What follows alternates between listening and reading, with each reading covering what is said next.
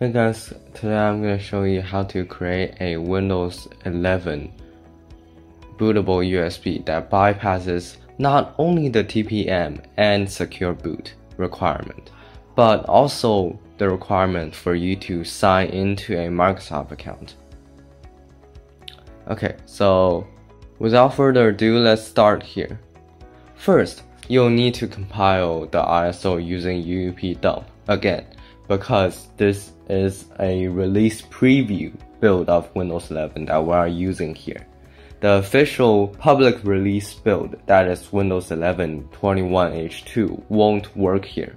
Our creation tool, Rufus, only supports removing Microsoft account requirements starting with Windows 11 build 22H2. If you are on the UUPDump.net site, you will see this pinned label right here that says Windows 11 22H2. You can go ahead and click on that, and it's gonna return many results, including the two major releases of Windows 11. So there are Windows 11 version 22H2, either the ARM64 and the AMD 64 version that you can see right here. Because I'm gonna be running it in a virtual machine later, I'm gonna download the AMD 64 version because I'm not running on ARM right now on my desktop. For time's sake, I'm not going into too much detail about how to compile using UUPDump in this video. I've done a previous video on how to do that, and I'll provide the link to that video in the description below, as well as it should be popping up on the screen right now in the corner right there. So if you guys want to watch it, just check it out. Okay. So now that we have our compiled ISO, we're going to drag it onto the desktop for ease of access later.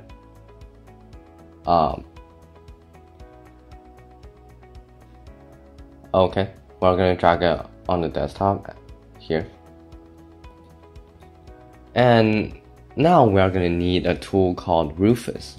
That's a USB media creation tool. So before we go into the version 3.19, we're gonna pop into version 3.17 and take a look. So if you select a disk and drag this ISO in, you'll see under image option that gives three options to load this ISO onto the USB. You can either have a standard Windows 11 installation that's with all the requirements of TPM 2.0 and Secure Boot, or you can bypass those requirements instead, or you can create a Windows 2 Go drive. But where Rufus 3.19 is special is that it allows us to bypass the online Microsoft account requirement. So we selected a drive, and then now I'm going to drag in the ISO.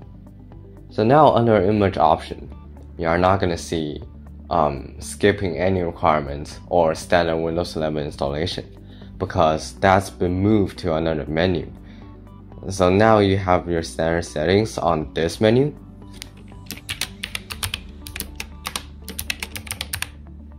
And I'm just gonna give the drive a name right here, and then I don't need to tweak anything other than that. So I'm just gonna click start. And then here's the menu I was referring to when I was talking about image options. How there was no option to change your TPM settings and your Secure Boot settings. Well, it's all been moved to this menu. So as you can see here, it gives us 4 options to remove things from our Windows installation. So the first one says remove requirement for Secure Boot and TPM 2.0. That's what we saw in Rufus 3.17. The second one removes the requirement for 4 GB plus of memory and 64 GB plus of disk space. That's another requirement of standard Windows 11 installation that many of you may not know about. And the third one is the main thing that we are looking at today. That's the online Microsoft account requirement. So we want to remove both Secure Boot, TPM, and the online Microsoft requirement for this demonstration. So we're going to select those 2 boxes and leave the other 2 unchecked.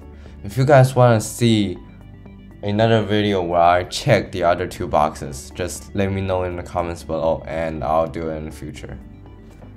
But that's it for now. We're gonna click the first and third boxes and then we're gonna start the process. So just click OK and then make sure you've backed up everything on your disk, on your USB drive, and then click OK again.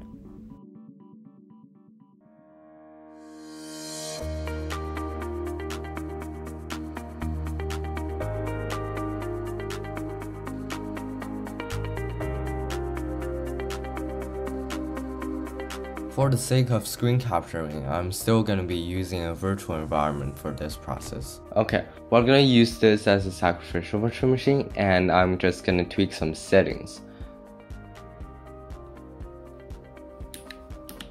So we're going to give it 6 GB of memory, and for our boot drive, I've added a new hard disk that's using a physical disk. So that's using physical drive 7 or my drive that Rufus created.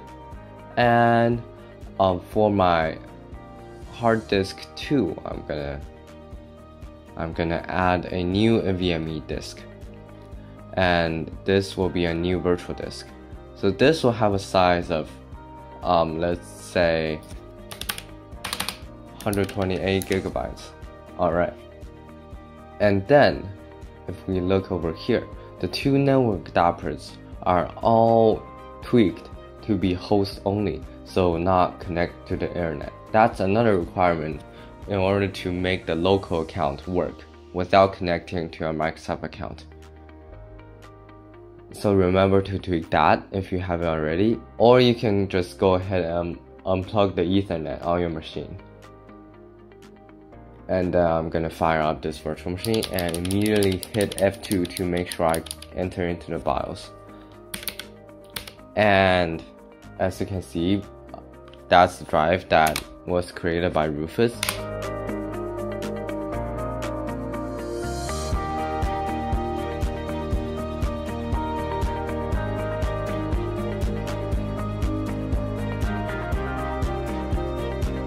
Here it's basically like any Windows 11 installation. So just select your language, time, and keyboard. Click next. Select I don't have a product key. Here select the edition of Windows you want to install. And then agree to the license agreement. And finally select the drive you want to install to. I'm gonna use my 128 GB drive that I just added.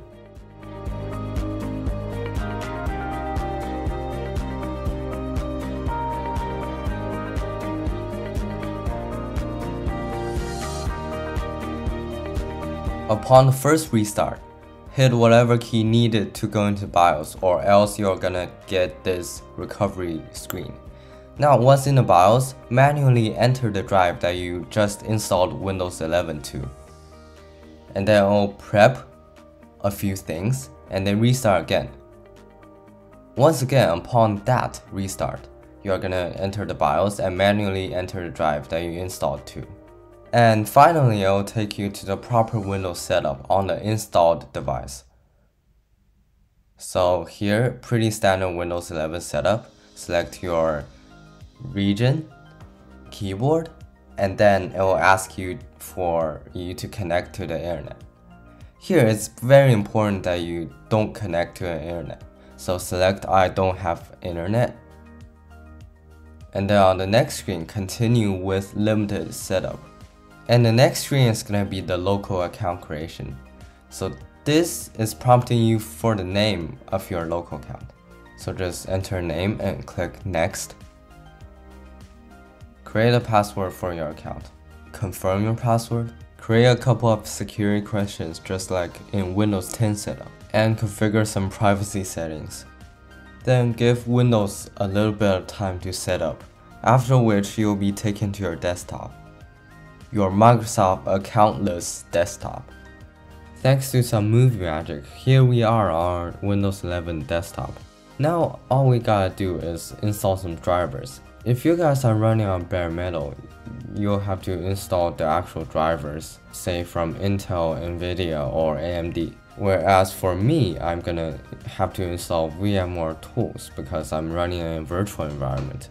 What VMware tool does is basically acts like a set of drivers that lets the virtual environment communicate effectively with the host environment. For example, after installing the drivers, the display, instead of being a square, will become normal, will fit to the actual window size of the VMware virtual environment. Now that VMware Tools is installed and it's actually full screen, let's take a look at the account. So if we pop into the Windows logo window here, you can see that my account is purely local, and that is verified in settings where we have the local account as the administrator.